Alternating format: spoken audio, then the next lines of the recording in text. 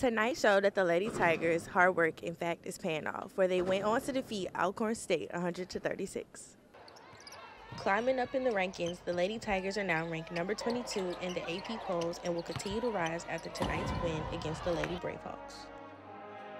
The 100-point game was the Tigers' first since 2010 versus Ole Miss, and tonight's game, we seen not only the starters, but also players coming off the bench take to their full potential.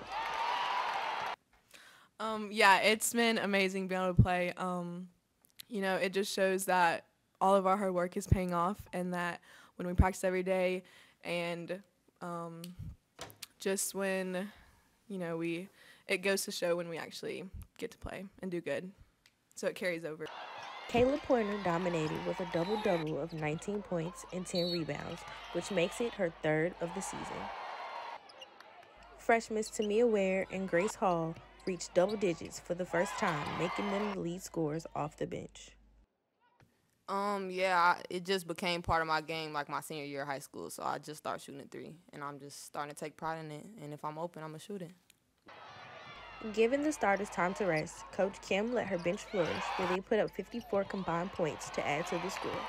The Lady Tigers will return to the PMAC Saturday at noon, where they host Bradley before heading to West Palm Beach. For Target TV Sports, I'm Katera Brewer.